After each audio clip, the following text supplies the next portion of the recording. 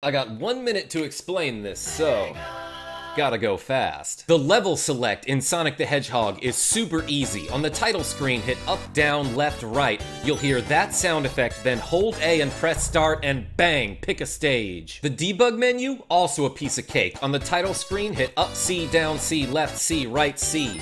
Then hold A and press start. It'll look like you just started a normal game, but when you hit the B button, you can start debugging. Or you can start bugging by adding a bunch of Bs. But yeah, the debug menu basically allows you to add stage-specific elements to whatever stage you're on. And if you enter both codes, you can even use them in conjunction to debug whatever stage you want. Just hold the A button when you pick a stage, then hit B to debug. I'm a huge fan of the debug mode. I don't know, I was trying to make a joke. But look, this is cool and you should try it and tell your friends I'm great. By the way, there's also a sound test on the level select screen, which I thought was neat.